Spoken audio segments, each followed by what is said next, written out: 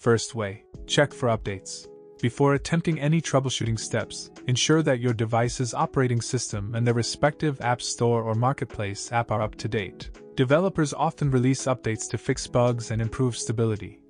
Next way, clear cache and data.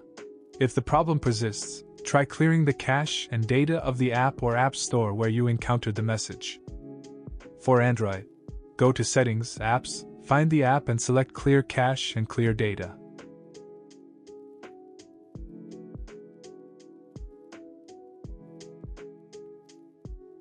For iOS, go to Settings, tap your name, Media and Purchases, select Sign Out.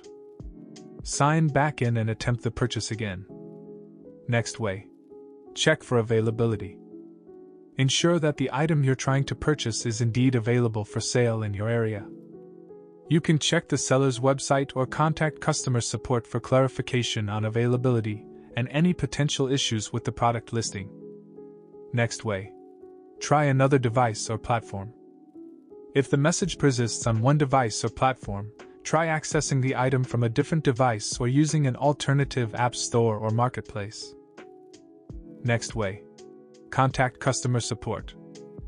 If none of the above methods resolve the issue, reach out to customer support for assistance. Provide detailed information about the problem, including the item you're trying to purchase, the platform or App Store you're using, and any error messages you've encountered. If you are looking for a phone manager, please take a look at this phone tool. It can help you transfer WhatsApp chats to PC safely. It can transfer data between PC and iPhone or two iPhones. Hit the link in the description to download the free version of Phone Tool to try it. Thanks for watching till here. I'll see you in the next 2 videos. If you have any questions, please leave comments or email us.